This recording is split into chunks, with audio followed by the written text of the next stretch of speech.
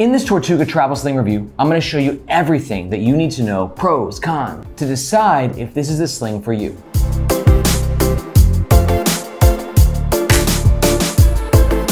But don't worry, if it's not, you're gonna wanna stick around to the end where I'll make some alternative recommendations for slings that might better suit your needs. Let's kick it off by talking about the gist of the Tortuga Travel Sling.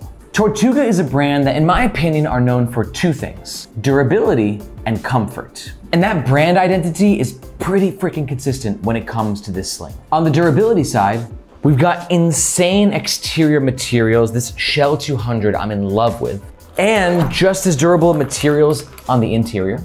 But then on that comfort side, we've got a sling setup and strap setup that perfectly fits the human torso. And again, I'll break this down in more detail a bit later in the review. Aside from that, we have some thoughtful interior organization, 2 compartments, a keyring holder, and some pretty impressive hardware from Woojin and YKK zippers. The size is 2.5 liters, which for me is like perfect territory for being a pocket reliever sling. It's not gonna hold all your gear. You ain't gonna fit a laptop and your iPad and your big bulky headphones in here.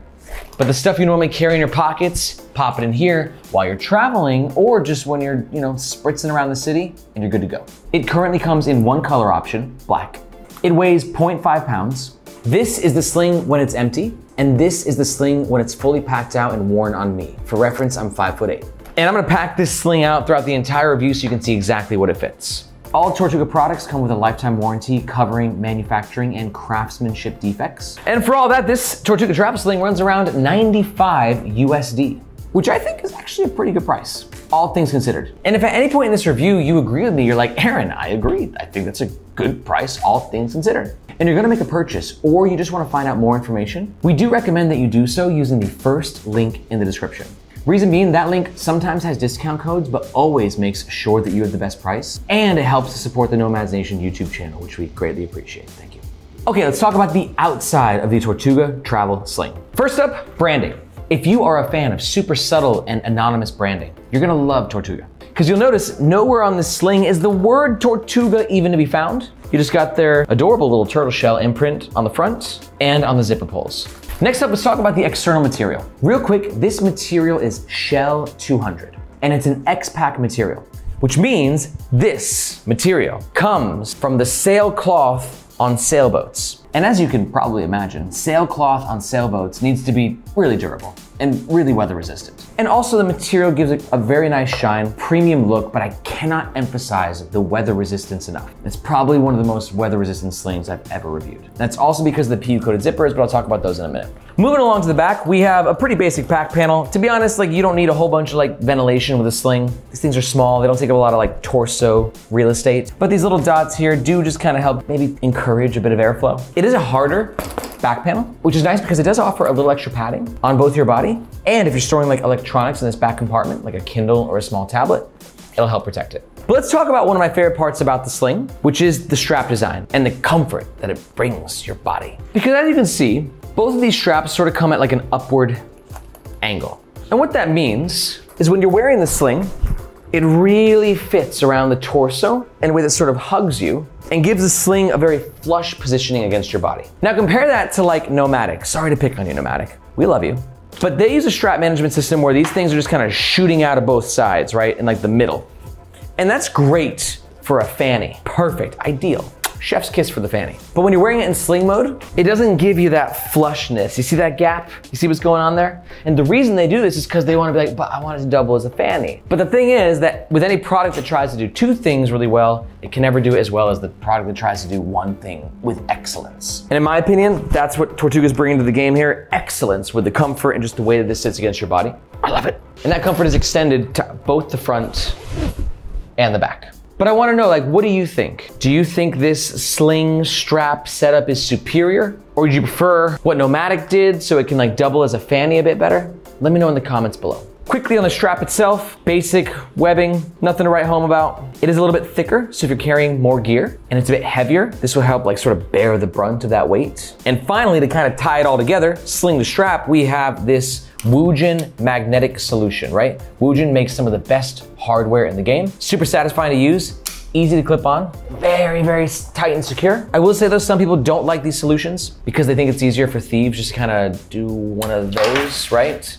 I am not of that opinion. I think if a thief is that committed to stealing your sling, it doesn't matter if it's a magnet or not, they're gonna get it. But it is something to be aware of. Okay, let's talk about the inside of the Tortuga Travel Sling. On the inside, we have 2 compartments. The first compartment, we'll call the front compartment, is accessible with 2 YKK PU-coated zippers. YKK makes the best zippers in the game. I like these zippers because they have a little plastic cuts right here, which just helps to give you a little extra grip when you're opening the sling. But I don't like these zippers because they're plastic and when they're loud when they like hit against each other. It's a jingly experience and it's not my favorite. But they are PU coated. That's this lining right here, just to help give the sling extra weather resistance. And when you open up, you can see we're in. One thing that I love that Tortuga does is they use these like really creamy, rich interior colors. And this material here is actually ripstop nylon, which gives it extra durability. You see durability like a recurring theme here. And it's ripstop because those squares actually means like the extra reinforcement. It stops the rip, hence ripstop. You get it. On one side, we have zippered pocket right there. Super basic, no additional internal organization. All right, let's pack it out. First up, we have this zipper pocket right here. For me, I like to put like wires in pockets like this because they're sort of out of sight, out of mind. Wires are just kind of gross, you know, and I just don't want to look at them, but they are organized in there whenever I need them. Flip it over to the other side, we have the 1-2 mesh pockets. It's not my favorite mesh, a little coarse to the touch, and it doesn't have any elasticity to it. Yeah, truth be told, I'm just not crazy about this mesh. And if you're thinking to yourself, wow, this Aaron guy, he is a nerd when it comes to mesh. Truth be told, I am, and not just mesh, like all backpack materials. And in fact, I don't know if you know this, but I'm such a nerd when it comes to backpacks that I'm actually building my own here on the Nomads Nation YouTube channel. That's right, in public. So if you want to see a behind the scenes look at what it takes to build a backpack from the ground up, and help vote on some of the key features, you're gonna wanna check out the second link in the description. That'll show you where we're at in the building a backpack project and how you can get involved. And we're probably gonna build a sling next, so I definitely recommend checking it out. Back to this guy. I'm gonna throw a backup battery on one side, some tissues on the other side. Keyring solution, pretty basic, nothing to write home about, but go ahead and pop the keys in there. And then notice, this thing's 2.5 liters, so we got some space in there. So if you really want to bulk it out, let's see if we can fit my Sony headphones in there. I don't think this is gonna work. Actually, what do you know? The Sony XM-H5 whatevers, they can be squeezed in. So this is just sort of to show like, yeah, it's a small little sling, but if you want to throw some bulkier bits of gear in there, it can accommodate to a certain point.